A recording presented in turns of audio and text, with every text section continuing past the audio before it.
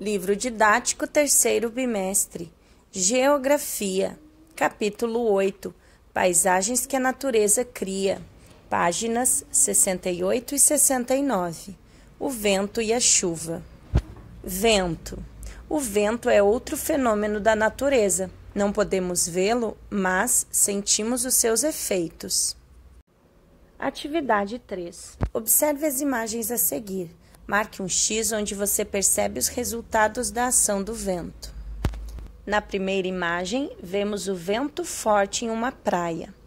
Na segunda, a queda de uma árvore em uma rua. Quando o vento está muito forte, seus efeitos são violentos e podem causar acidentes. Atividade 4. O que você deve fazer se estiver ventando ou se começar a ventar muito forte? Opção A, ficar brincando na rua. Opção B, proteger-se dentro de casa. O vento também pode modificar a paisagem, como ocorre nas dunas, que se deslocam e mudam de posição.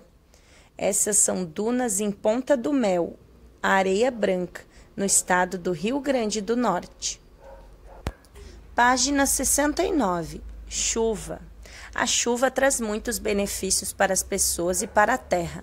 No entanto, seu excesso pode causar prejuízos. Nessa imagem, podemos ver a formação de chuva em 3 pontas, em Minas Gerais.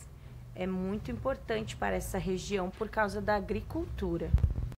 Aqui nós vemos o desmoronamento de terra após fortes chuvas em Teresópolis, no estado do Rio de Janeiro.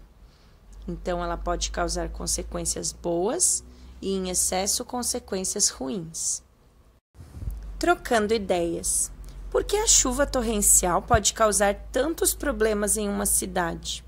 A população pode interferir nisso.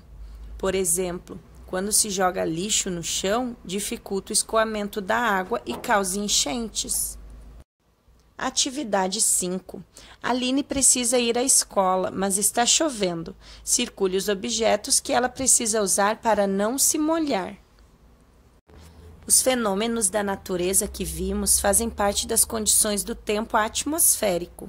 Dependendo da região em que vivemos, nós vemos ou sentimos mais esses fenômenos naturais.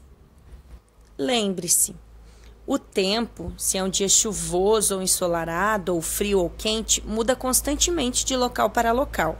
Mas o clima, como o tropical aqui do nosso país, caracteriza uma região e dificilmente muda.